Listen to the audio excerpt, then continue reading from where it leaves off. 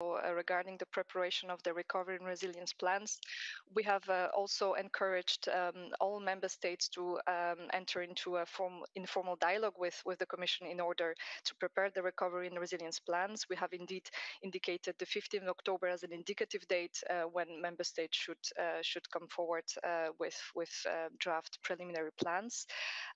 What I can tell you is that the Commission is in contact with all member states at this stage for the preparations of the recovery plans, and member states are at different stages. As you may know, some of the plans have already been announced publicly, some others not yet, but we are indeed in touch with all member states at this stage regarding the preparation.